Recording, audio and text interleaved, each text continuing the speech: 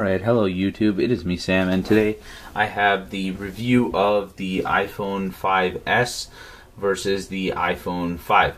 So let's go ahead and talk about the iPhone 5S. Let's just move this out to the side, and then let's go ahead and talk about the 5S. So as you can see, the 5S I have is the Gold Edition 5S. I know it doesn't look like it, but it's just because of the light in the in the frame. So let's go ahead and see if we can change that. So there you go. If you can see, that's a little bit better of a gold. So that's the gold one.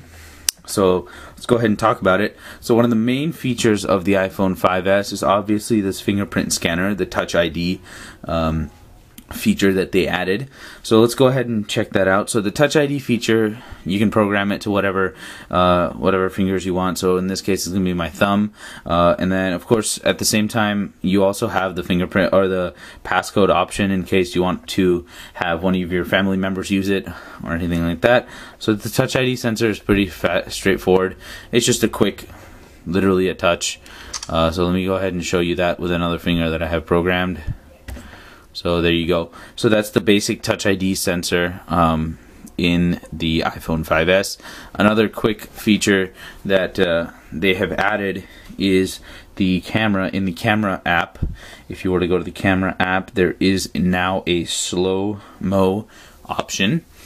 And the slow-mo option, honestly, is pretty cool.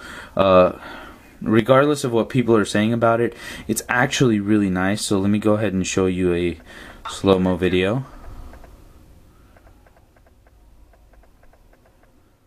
So that's a pretty good slow-mo in my opinion for something that's built straight into the phone. So that's the slow-mo feature. Another quick feature that they have added in the camera app itself is, if my camera will rotate back, is going to be the photo. And in the photo app itself, if you were to just hold the picture or hold the capture button down, it just rapid fires pictures. So as you can see, it's already at 25 pictures. So, and the cool thing about this feature is when you go into the camera roll, there's not 30 or 40 pictures or how many ever there are.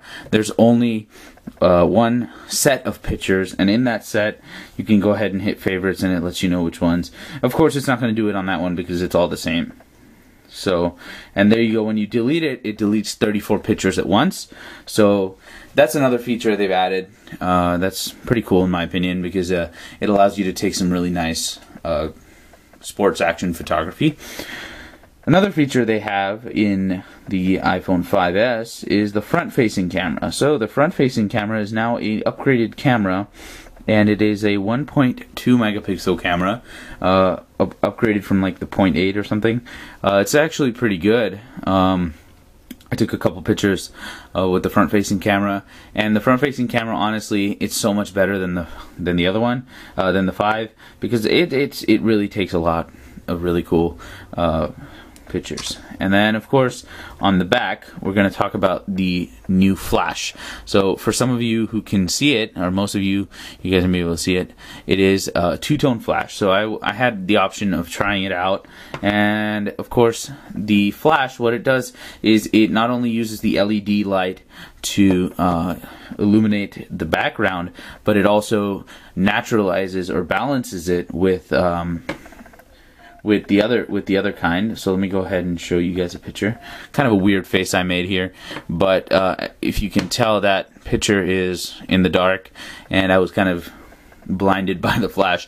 But as you can see, the picture is very clear, it's very bright, and it doesn't overpower like the iPhone 5. So that's the two-tone flash, or true tone flash as they call it.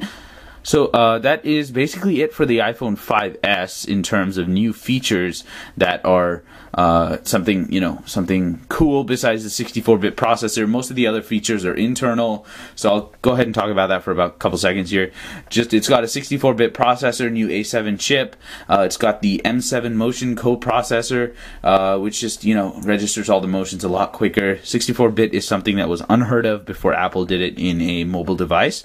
That was more PC league, but now it's mobile.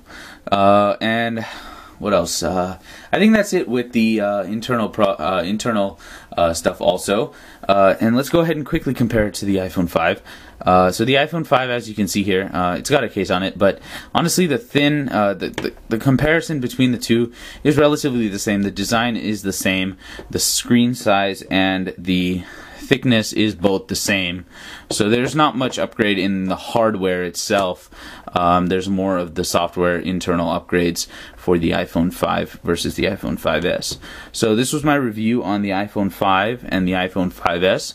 I hope you guys liked this video, and don't forget to rate, comment, and subscribe.